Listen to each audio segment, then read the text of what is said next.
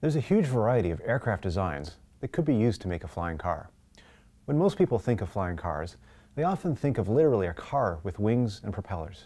In reality, flying cars will not look like this, but it's an interesting starting point. Real flying cars will have wings or propellers or both.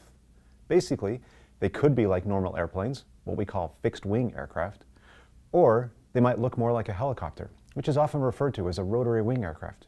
Did you know that the rotating blades are actually acting as wings to keep the aircraft in the air? Fixed-wing aircraft do have a huge advantage in terms of efficiency, allowing them to go much faster and fly much further than rotary wing aircraft. But helicopters have a much bigger advantage for flying cars in that they can take off and land vertically, or what we call VTOL capability. Remember that fixed-wing aircraft require a runway.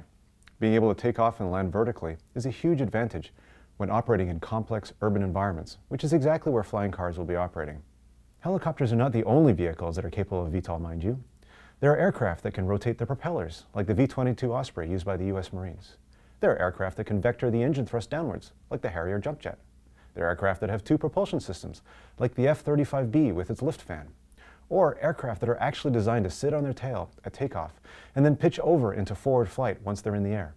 These aircraft have different trade-offs in terms of stability and control, and as the Wright brothers discovered, this trade-off really matters. For flying cars, the jury is still out on what the best vehicle design type, or morphology, is going to be. In this program, we're going to begin with a multi-rotor vehicle, but in term 2 of the program, we'll study fixed-wing aircraft as well.